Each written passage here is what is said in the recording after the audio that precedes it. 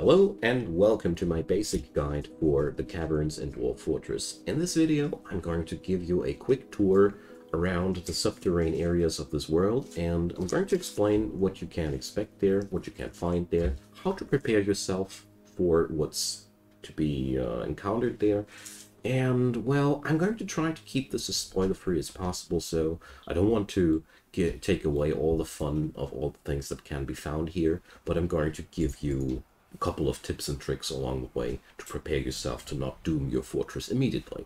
So, first of all, let's talk about the caverns themselves. The caverns are to be found on every map, roughly around the elevation of 5 and 10, and they connect the subterranean world. So every tile here is always open at some point to the borders of the map, which means there's migration. There's monsters coming non-stop. So the underground areas are therefore only safe where you made them safe. That's the first rule here. There's no safety in the underground unless you made it safe. That's really important to note, because there can be all manner of different monsters wander in. The caverns also come in 3 layers, so there's level 1, level 2, and level 3. Once you've reached below level 3, you will find the Magma Sea.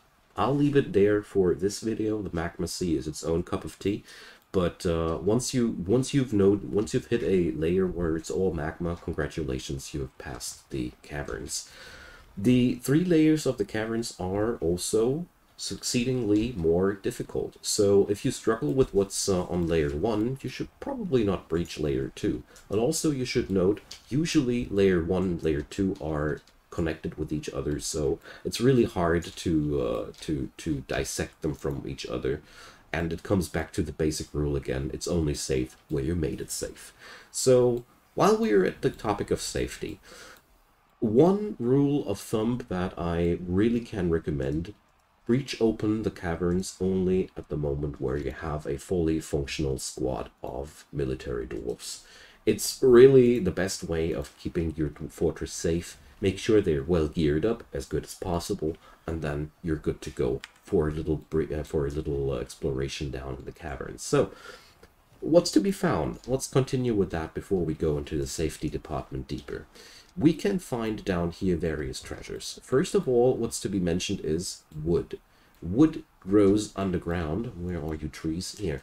There's lots of trees underground to be found, and they regrow there. So if your biome doesn't feature much above ground wood, eventually you'll find a lot of it in the caverns. And it's naturally regrowing, so eventually this is a endless source of wood. Also, there is muddy ground. Everywhere there's muddy ground. What that means, you have here the best spot to do your farming. But like I said before, you gotta make it safe. Otherwise, it's a death trap for your dwarfs. Another thing that's to be found here is spider silk. As you see there, there's cave spider silk everywhere.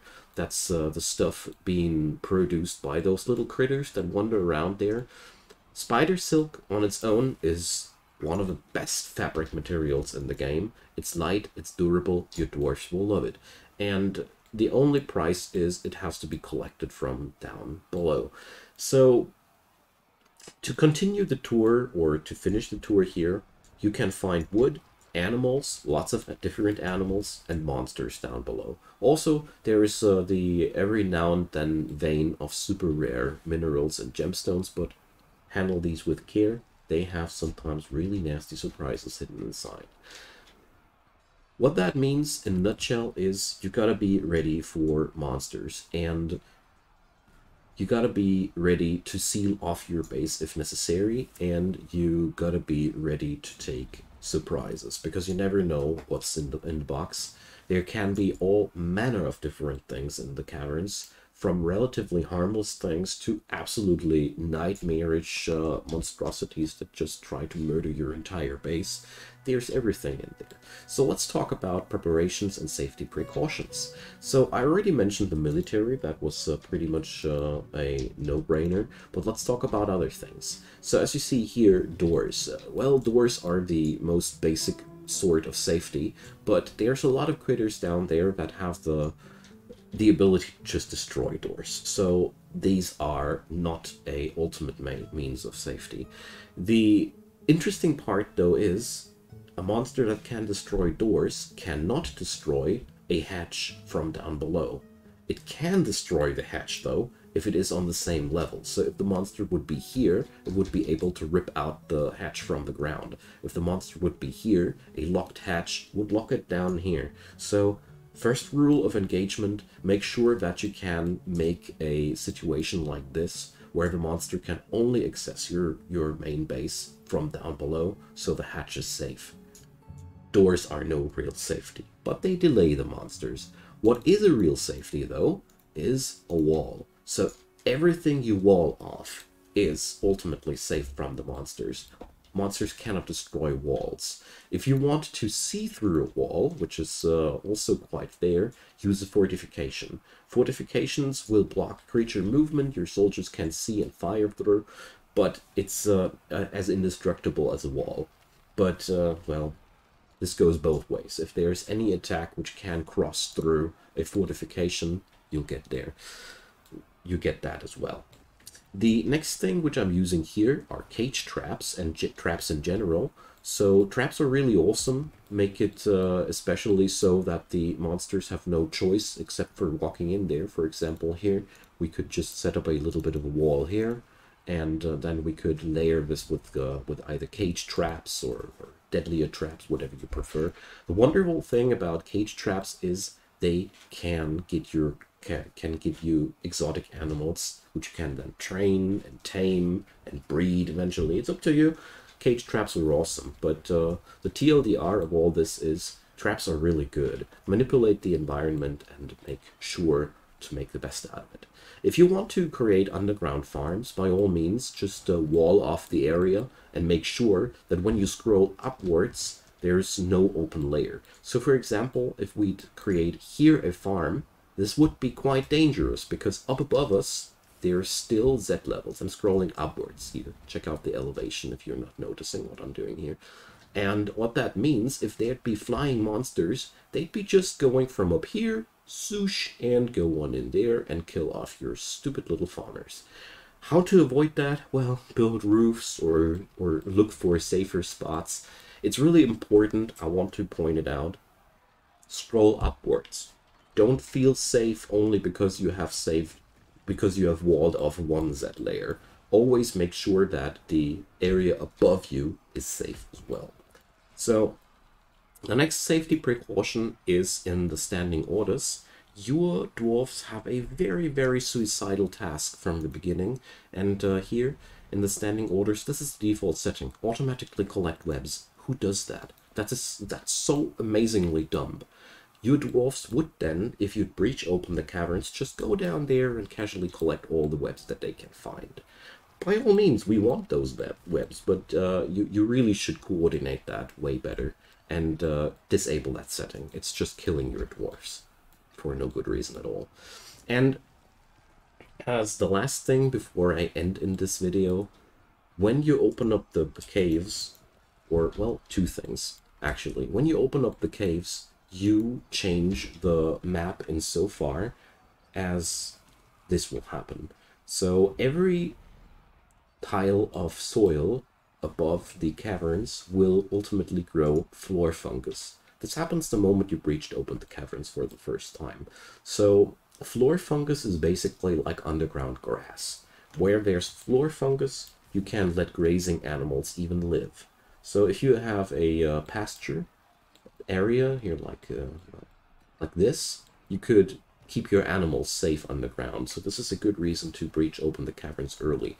But the other thing that I wanted to mention as an outro for this video, the moment you breached open the caverns, you can also get visitations from forgotten beasts.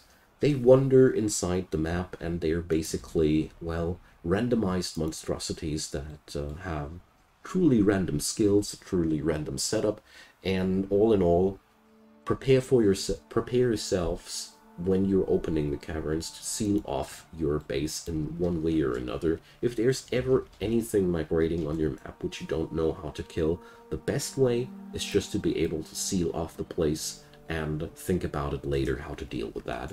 In my scenario, I'm using a setup, for example, like that.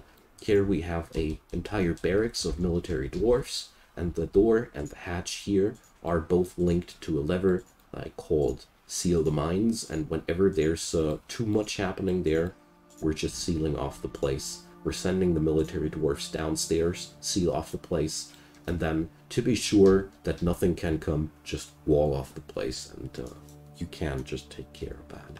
Just wanted to mention the Forgotten Beasts, because if you don't take the precautions to seal off yourself somehow, they can easily kill off your entire fortress, and that would be a little bit sad.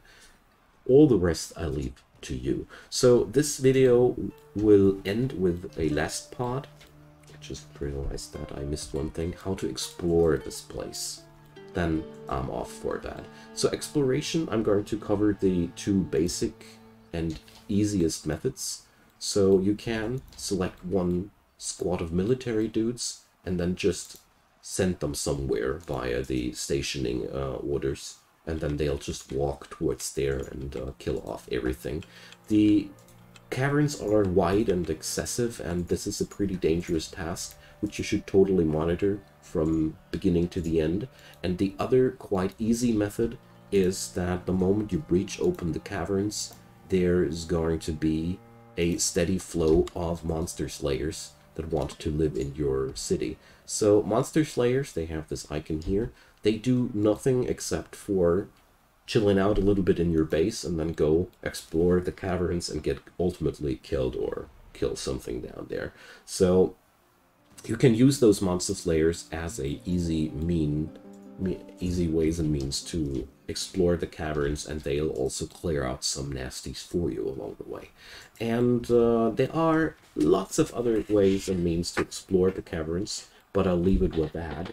So I'm going to go for another video about the caverns in the future, I guess, but I want to end here where I think I gave you a nice overview, and I hope you enjoyed that so far. Leave me a comment down below if you have any questions or anything you might want to add. Also consider leaving a thumbs up on that video to make it more visible for everybody else. And of course consider subscribing. There's daily content on my channel coming up, and I'd be really happy if you'd check it out. Also, you can find a playlist link in the description box, which leads you to the playlist of all the Dwarf Fortress tutorials I've made so far. And a big thanks to all the supporters of this channel. Without you guys, this channel cannot work like it does, and I really appreciate. If you want to check out how it works, the description box has links to Patreon, PayPal, and Buy Me a Coffee, and I'd be really happy if you'd give them a look. If not, well, it's up to me to say thanks for watching this video up until the very end. After all the ad rolls, you're still here. Thanks for that, helps me a lot, and have a wonderful day. Bye-bye.